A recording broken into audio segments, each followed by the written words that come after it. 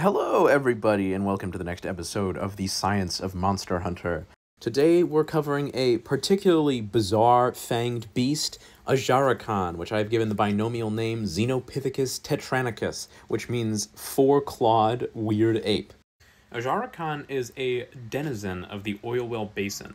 And despite its proximity to the oil, it very rarely gets all, oiled up like this. It seems to pretty exclusively stay in the upper levels where it's drier and hotter.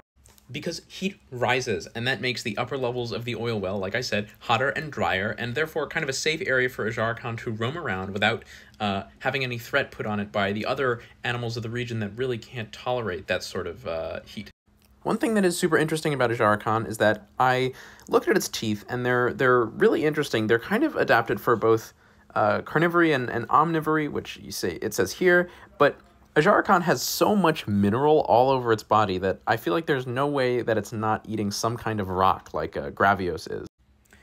Eating rock seems to be pretty common among animals in the Monster Hunter universe. The one thing that throws kind of a wrench in the Ajarakan eating rock hypothesis is that the people of Azuz don't seem to have had any experience with rock-eating animals prior to Gravios showing up. That being said, Ajarakan also doesn't have teeth that are particularly well adapted for eating big chunks of rock. It has, fairly sharp teeth, which would be very difficult to keep maintained if you were a rock eater, and it has these little fine teeth in the front. Mammals also don't really replace their teeth as frequently as reptiles, and I'm considering Ajarakan a mammal because it is a fanged beast, and those are all quite mammalian, and it also has a really pronounced heterodonty in its mouth, which is very common among mammals and very rare among reptiles. Ajarakan also has a very well-developed nose, which indicates to me that it's at least going after something that makes a smell. The only thing I've seen Ajarakan attack with, real intent to kill and eat is Cranidoth, which are the little bipedal carnivores that run around in the oil well basin and mostly eat Geldron. And they might be a decent source for Ajarakan's, minerals that it integrates into its body because of something called biomagnification. Biomagnification occurs when something on a lower trophic level eats little trace amounts of something throughout its entire life that its body doesn't break down. Because those things just sit in its body, when something slightly bigger comes along and eats that thing, then the bigger thing takes in immediately all the toxins that first thing has absorbed throughout its entire life in just one meal.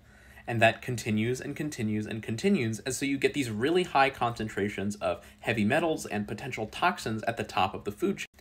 Ajarakan is nowhere near the top of the food chain, but it is a fairly large predator and would be consuming enough smaller predators, assuming it eats Cranidoth, that it would be able to integrate some of those minerals, because those Cranidoth have taken in those minerals through their entire lives just by living in the oil well. The other thing is, though, this might be a two-way street, because according to Cranidoth's monster manual entry, or field notes entry, I forget what it's called exactly, they do leap on and attack large monsters with the intent of eating them. So Cranidoth are occupying two separate levels in the food web based on their behavior. When they're alone, they go after smaller things, and then they get eaten by bigger things, and then the bigger things that eat those big things get attacked and potentially eaten by Cranidoth, depending on how weak they are. Anyway, we'll get to more of that in a Cranidoth episode, but Ajarakan is still super, super cool. It has insane grip strength. It hangs from the roof all of the time, which is not, out of the question for an ape, but Ajarakan is gigantic, and it has these huge arms and pectoral muscles to enable that. On its back, it also has this huge, potentially hollow set of recurved osteoderms that are filled with minerals. Osteoderms are bones that grow out of the skin. It also has this giant tail. And I have illustrated the giant tail here striking the back of the plates, which is something that it does very frequently as a threat display or communication. Speaking of communication, Ajarakan is actually fairly social during certain times of the year. During the fallow and the plenty, Ajarakan it's a completely solitary animal, but just like a lot of other groups of animals, they form big groups during the breeding season, which for them is the inclemency. It might not necessarily be a true social grouping, though. It could be an example of what we call predator mobbing, where a bunch of predators that are not affiliated with each other socially, that don't live together or share a pack or a family, group together with an abundance of food just so they can cooperate and bring down larger targets. This happens all the time with crocodiles, and it's hypothesized to also occur with dinosaurs. True pack hunting is very, very rare in the animal kingdom, and while it is more common in mammals, I find this example of like predator mobbing potentially more likely, especially because some of the Ajarakan that are working together kind of just seem to all be running in the same direction without coordinating, which is like the hallmark of pack hunting. One more thing that I think is interesting is this like big kind of chin tusk that Ajarakan seems to have that it might use for digging. In general, it seems like it's eating a wide variety of things. Just from the mix of its teeth structures, the apparent need to take in loads of minerals over the course of its life, and this kind of weird lower chin adaptation that could be used for either digging or combat with other Ajarakan.